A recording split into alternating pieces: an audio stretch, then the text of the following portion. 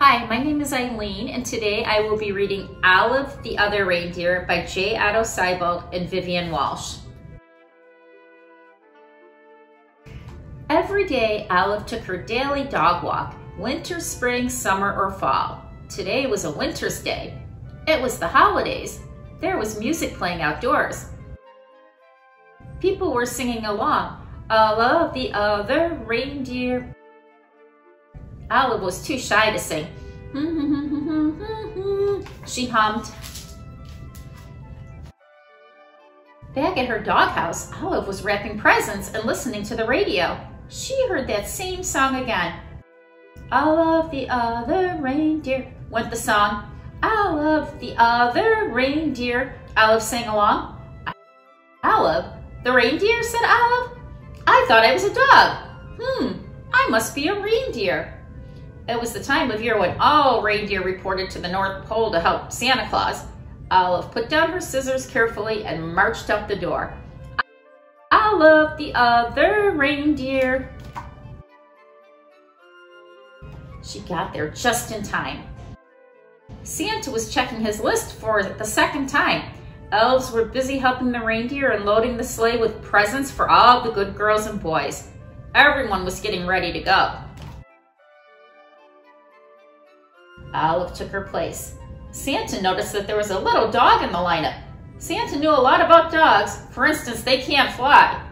But as it was time to go, he decided to give Olive a chance. Comet, the biggest reindeer, used a piece of extra ribbon to make sure Olive was tied in safe and tight. Now they were ready to go. Olive was surprised it was so easy to fly.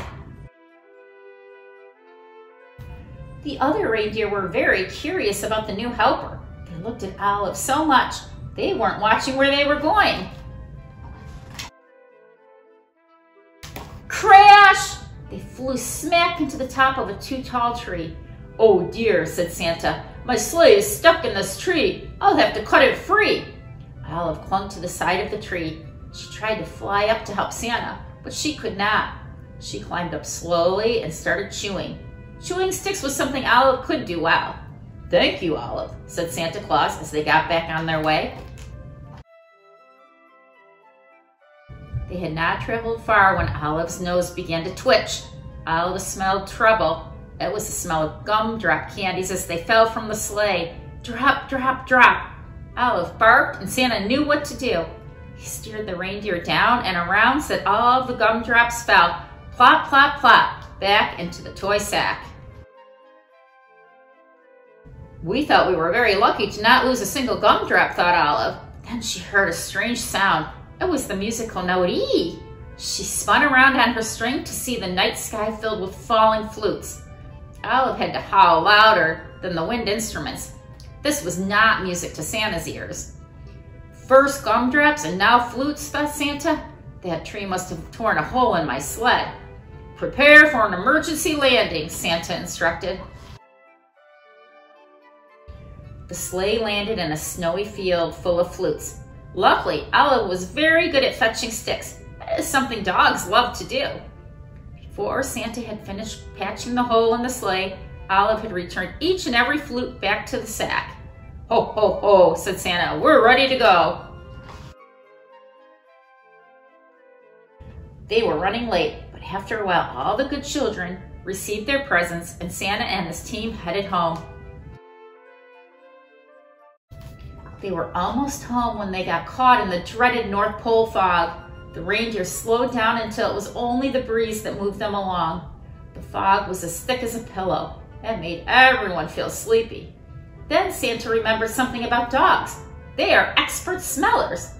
Olive, I'd hate to be late for breakfast this year, he said. Mrs. Claus has planned a parade of cookies. You can almost smell them, can't you? Olive could smell the cookies. Olive, won't you guide my sleigh this morning? Asked Santa. Olive moved to the front of the reindeer. Thanks to Olive's nose and Mrs. Claus's baking, they made it all the way back to the North Pole. All the elves sang out a cheer. Hooray, hooray! Santa and the reindeer and the little doggy are back. Back at the North Pole, it was a glorious morning. After eating lots of good food, it was time to open presents. The reindeer got jump ropes and the elves got toy trains. Santa reached into his toy sack. There's just one present left. It was for Olive. It was her very own set of reindeer antlers. They fit perfectly. Then everyone went outside to play reindeer games. The end.